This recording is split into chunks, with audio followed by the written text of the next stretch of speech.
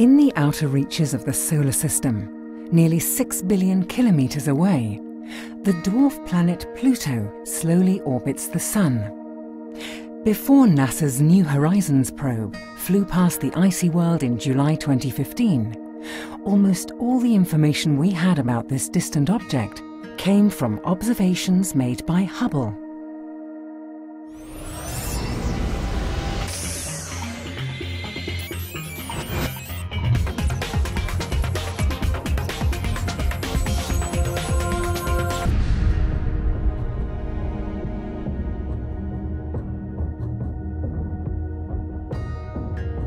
Discovered in 1930 by the American astronomer Klaidomb Tombaugh, Pluto was originally classified as the 9th planet of the solar system.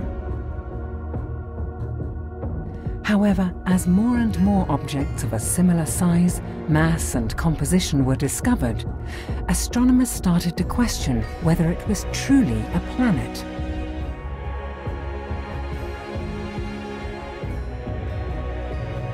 In 2006, they decided it wasn't. Pluto was reassigned to the newly defined category of dwarf planet.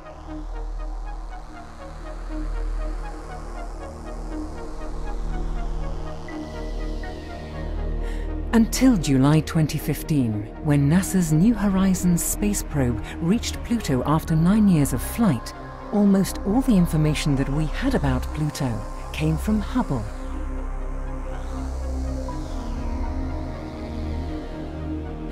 Pluto's largest moon, Charon, was discovered by the United States Naval Observatory in the USA before Hubble was launched in 1990. After launch, Hubble turned its gaze to this small system to see what more it could find out.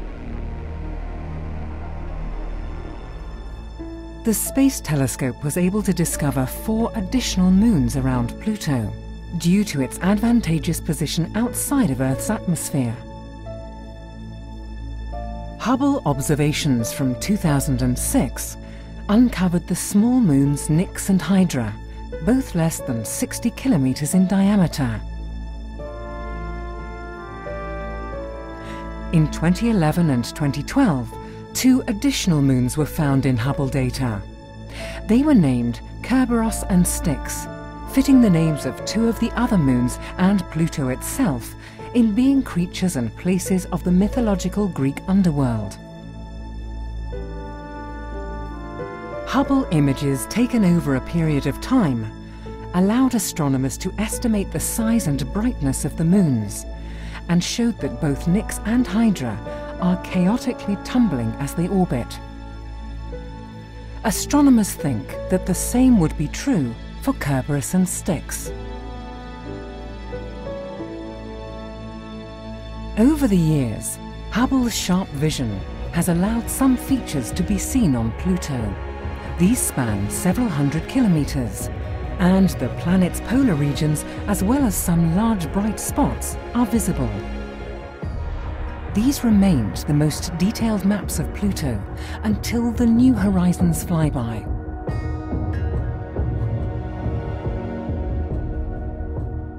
Hubble's high-resolution images can't compete with pictures taken from probes that pass close to the planets of the solar system. However, Hubble has the advantage of being able to carry out long-term monitoring, returning to look at these objects periodically. This is crucial for the study of planetary atmospheres and geology.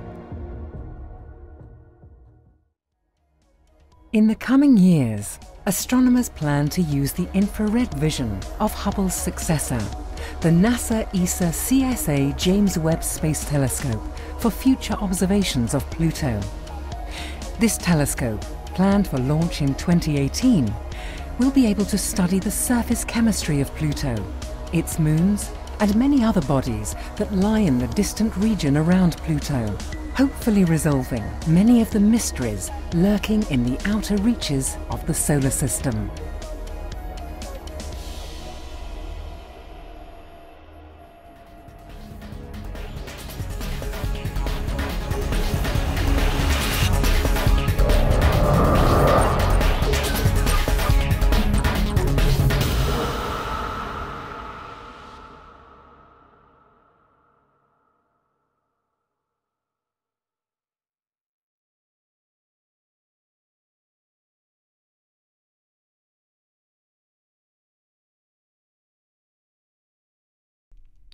Now that you've caught up with Hubble, make sure to get the latest from the ground too. The ESOcast highlights the best of the European Southern Observatory and its powerful telescopes that observe from high in the Chilean Andes, at the Southern Hemisphere's best-known sites for astronomical observations.